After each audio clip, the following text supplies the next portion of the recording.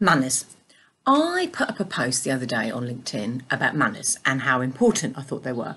And it got a really engaged post. And I was asking how important it is in business. And will you work with people who don't use manners, who don't say please and thank you? And everyone agreed, really. But I suppose they would, because people wouldn't say, no, I don't say please and thank you, and I don't see the need. I suppose they don't.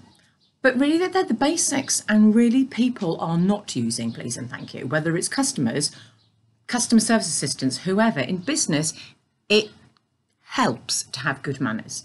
You know, even if somebody gives you fruit bars, you still say thank you, put a smile on your face and say thank you. They've given you a gift. You know, if they give you chocolate, you might have a bigger smile. Thank you, I'll have that. But it's the thought that counts. It really is. So when you're dealing with businesses and you're asking for advice, whether it's free or paid, please and thank you. And the odd sorry goes a long way too. Please, let's just have some manners in business and in life. Thank you. And if you want to send me chocolate, you'll definitely get a really big thank you. Thank you.